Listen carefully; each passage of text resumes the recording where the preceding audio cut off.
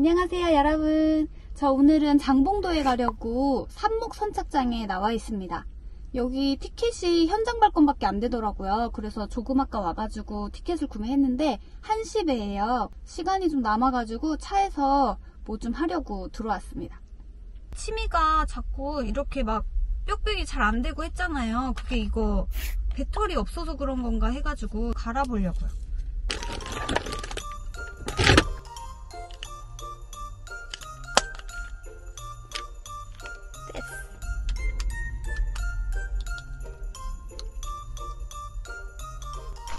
안되네. 닫히지를 않아. 이거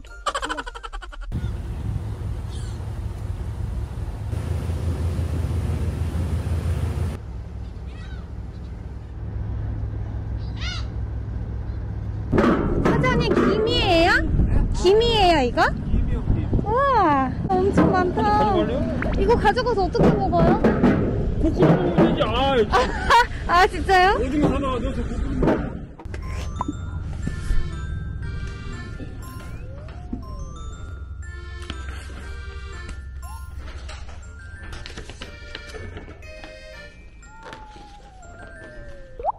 장봉도로 오기는 왔는데 어디 가서 잘지는 안 정하고 그냥 왔어요. 일단 몽암해수욕장 가가지고 밥부터 먹고 그 근처에서 트레킹 조금 하고 잘만한 데 찾아봐야 될 것 같아요.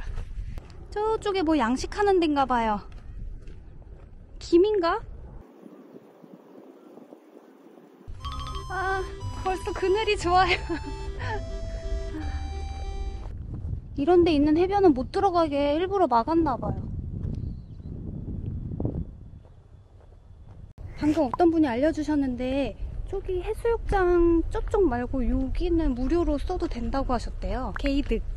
잘 데가 없으면 여기 와가지고 자도 좋을 것 같아요.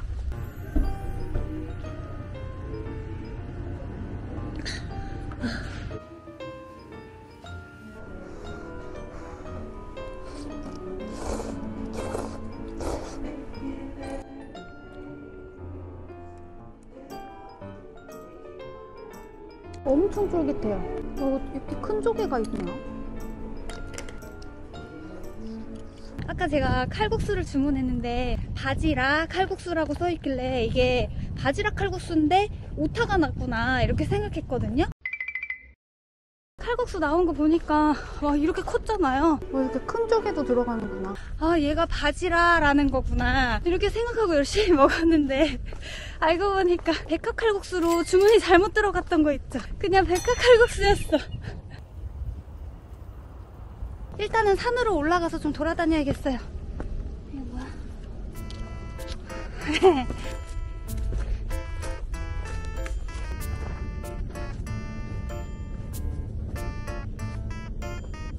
지팡이가 자꾸 부러져서 점점 짧아지고 있어요.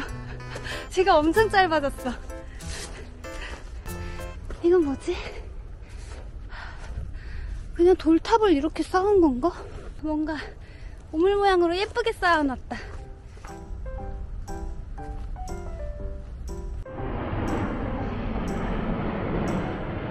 바로 제 위에 여기 위에도 데크길이 있어요. 제가 지금 그 밑에 길로 가고 있나봐요. 이 데크가 무장의 숲길이었어요. 나 이리 갈까 말까.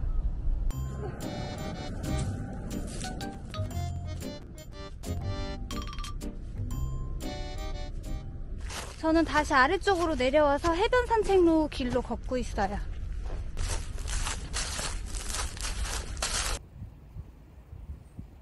지금 여기 물 들어오고 있다. 아까 여기 다 뻘이었거든요? 근데 꽤 많이 들어왔어요. 거의 다 찼네.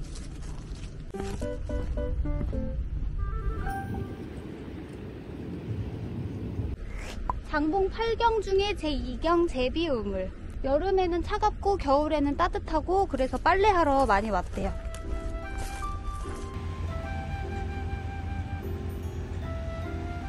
여기가 주유소래요. 이렇게 두 대 있어. 주유기, 3개네? 처음에 주유소라고 써있어서 잉? 그랬거든요. 근데 주유기가 있더라고요. 와, 저기 한 마리는 반은 흰색이고 반은 갈색이에요. 저기 차 뒤에 멍멍이 한 마리 앉아가요. 밖에 풍경 보면서 뭔가 깊은 생각에 잠긴 것 같아. 한 시간 더 가야 돼요? 큰일 났네. 이제 좀 시원해서 걸을만해요. 아까는 햇빛은 진짜 덥더라고요.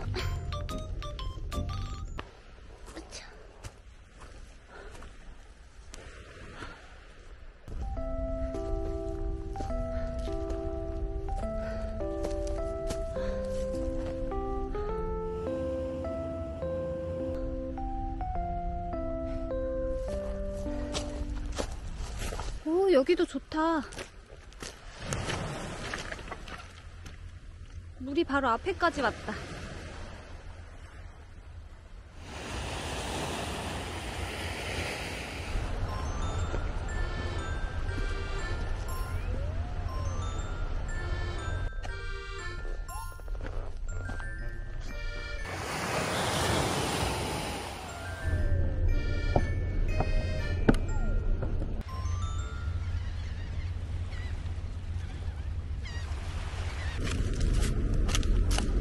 우와! 어머, 이거 보세요. 굴 껍데기처럼도 생겼고, 굴 껍데기? 진짜 신기해.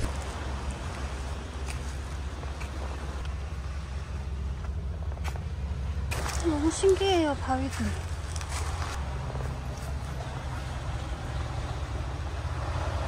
책을 이렇게 해놓은 것 같기도 하고.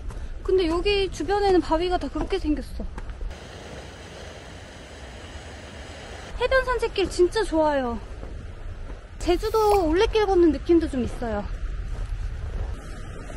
아, 바위들 진짜 신기해.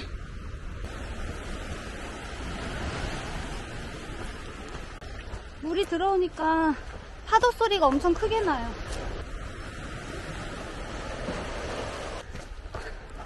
너무너무 예뻐요. 너무너무.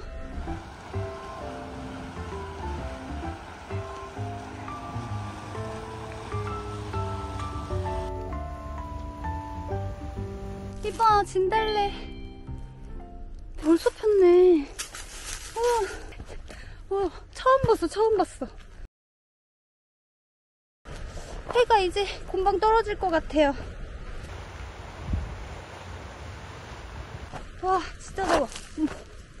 너무 열심히 걸어가지고 지금. 와, 미쳤다. 파도에 자갈 구르는 소리 너무 좋죠?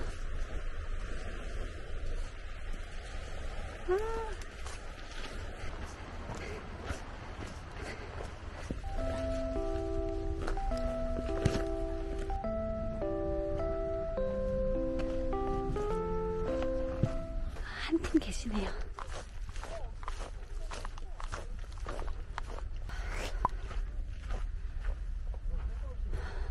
막혔나봐요. 잘 때 있겠죠 뭐. 6시 50분입니다. 저 가망머리 전망대도 처음 온 건데 뿌해가지고 하나도 안 보여서 조망을 보지 못했어요. 저녁에 단잠 자겠다.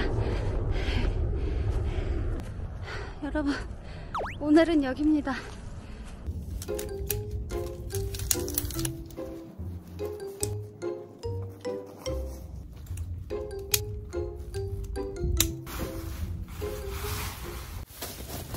이제 날이 따뜻해지니까 막 거미랑 이런 벌레들이 돌아다니기 시작했어요. 되게 널찍하고 그래도 평평하고 너무 좋아요. 짜란! 오늘은 라면의 밥 짬뽕 맛. 발열체 스포크. 소개가 밥, 얘는 면. 안돼, 안돼! 워터 라인. 엄마 옷이 다 떨어져. 물을 넣고. 신호가 벌써 와요. 이거 엄청 빠르다. 벌써 끓어.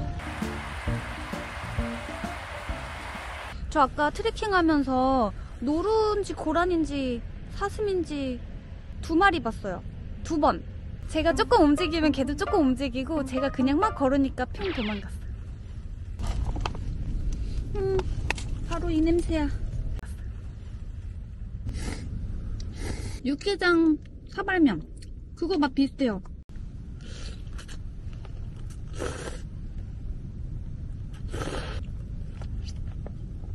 맛있어. 합격.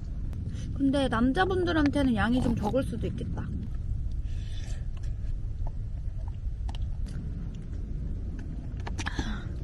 잘 먹었습니다. 근데 국물은 좀 짜서 못 마시겠어요. 땀 흘려가지고 제 피부 너무 짜. 얼굴이 완전히 염전이 됐어요. 긁으면 소금이 나와. 오늘 정말 열심히 걸었어요.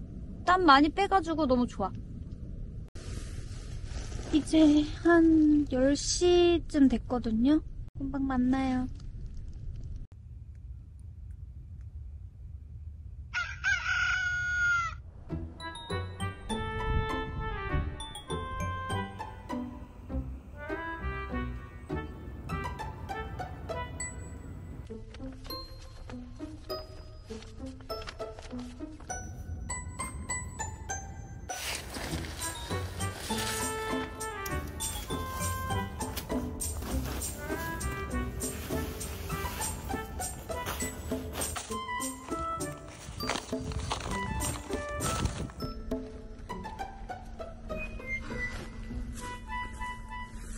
쉼터 바로 아래에서 잤네.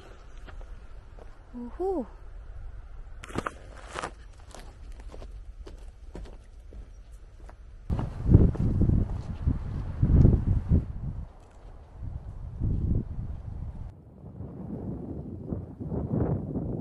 이제 이 봉우리에서 저 정자 있는 데로 갈 건가 봐요. 여기선 내리막입니다.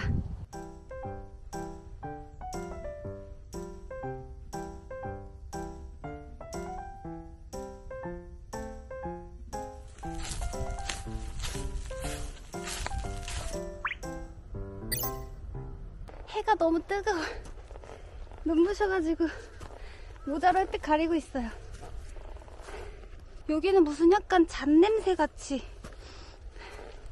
그런 냄새나. 이게 봉수대인가 봐요. 아니네, 봉화대네.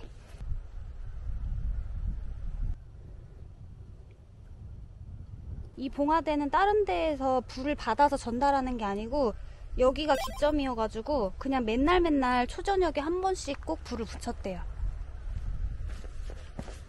어머, 여기 스탬프 하는 거 있나봐.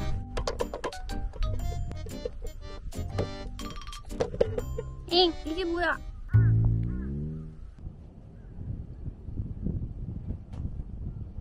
시원해요.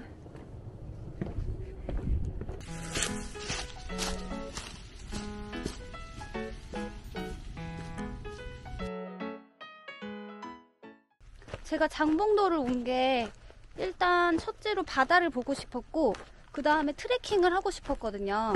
근데 장봉도가 삽목 선착장에 주차도 무료지, 배 시간도 되게 자주 있지, 트레킹도 할 수 있지, 막 그래서 여기로 온 거거든요. 근데 진짜 너무 잘 온 것 같아요. 산도 걷고 바다도 걷고 그리고 이런 임도도 걷고 진달래도 보고.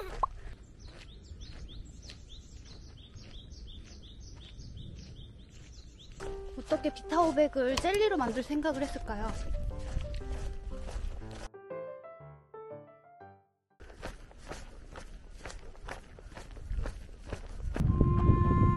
봉다리째로 놓고 가셨어. 소나무 밑에 쓰레기가 너무 많아요. 어우.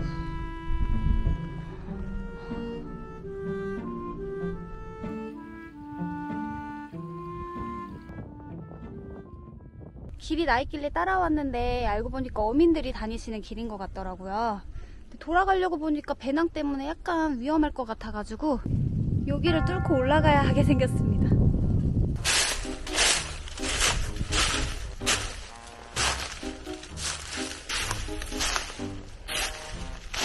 나무들이 다 너무 말라가지고 나무를 잡으면 안 돼.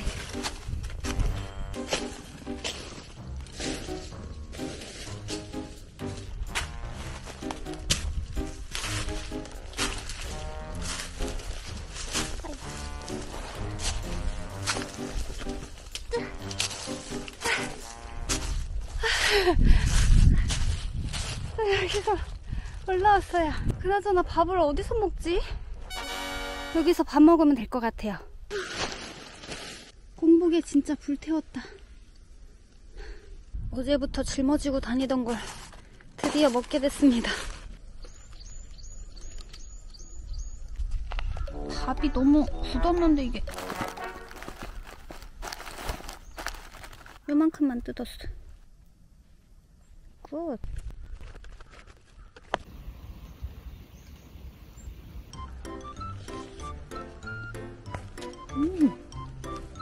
입에 들어가자마자 깻잎이랑 참기름 향이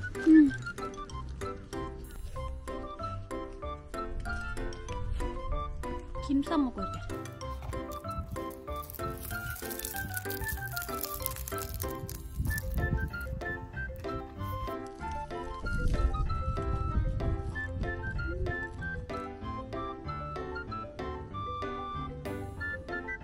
김이 좀 더 있으면 좋겠어.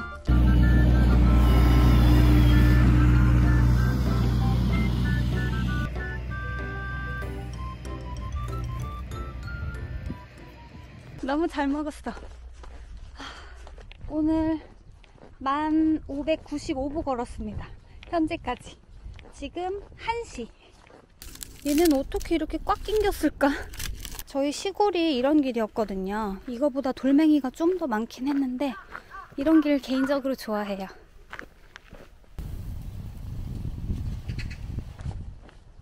와, 이제 봄이다 진짜.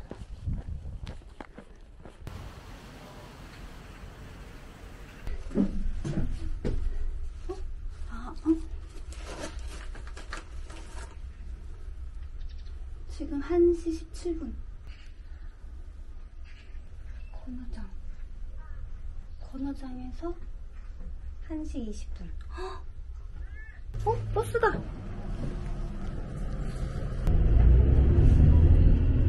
생각보다 빨리 갔어.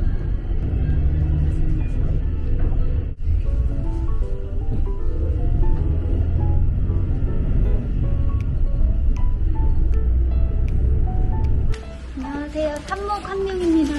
어제 들어왔어요? 네. 입니다. 지금 배 들어와 있어요. 어서 뛰어야 돼. 뛰놓고 갈까봐.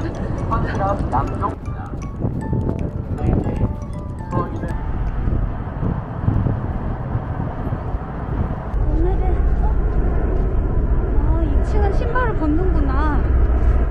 아닌데? 신발 신는 건가 봐요. 근데 방자리가 깔려 있어서.